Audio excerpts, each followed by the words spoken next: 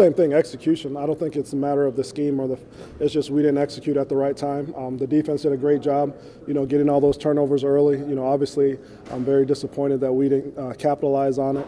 We went through everything, and it's really just a function of us killing ourselves. Notre Dame's a really good team, but when you jump off sides, you don't give yourself a chance to get the play started. When you don't execute the play the right way, you don't get a chance to get the play started. So a lot of those mistakes were self-inflicted, and that's the kind of the thing that we're trying to get out of our system. After the game, Terrell was kind of talking about the pre-snap penalties and kind of a sense of anxiousness when you guys get down in the red zone. Do you know what that stems from, or is there anything you're trying to do to quell that a little bit? Yeah, we're going to call in a psychologist, and we're going to do some visual, because it's funny, but we don't do it in practice. We had the music, we prepared for the crowd and all that. I think sometimes guys are anticipating the snap count, so that's something that we talked about yesterday. We talked about, we're trying to jump the snap count, so they're just flinching and things like that. So we're really making it a point of emphasis. We're going to change up what we're doing with the snap count to kind of make it a little bit more uniform in terms of everybody knows when the ball is going to be snapped and stuff like that. Have John and Terrell have any kind of issues with that?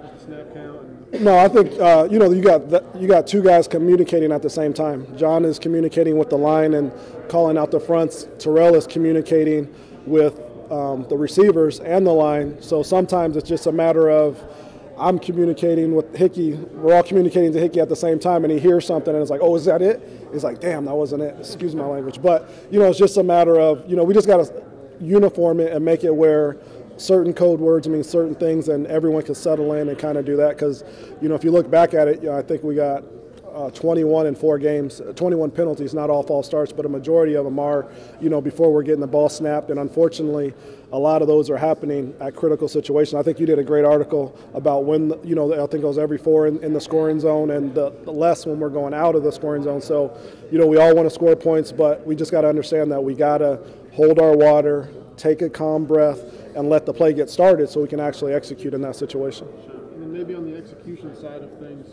when you went back and looked, were there any trends or players or position groups that you think should have been better?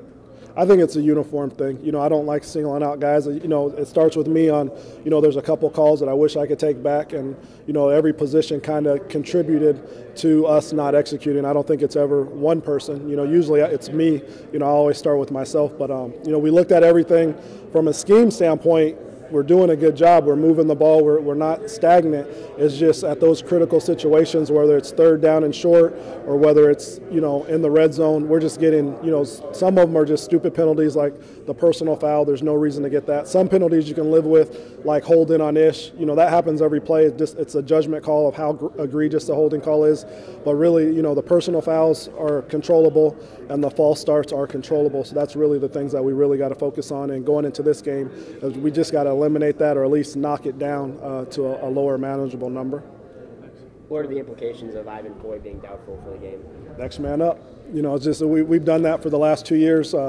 Whoever it is, whether it's Ashton Broyle, whether it's Ivan, it's just the next guy up.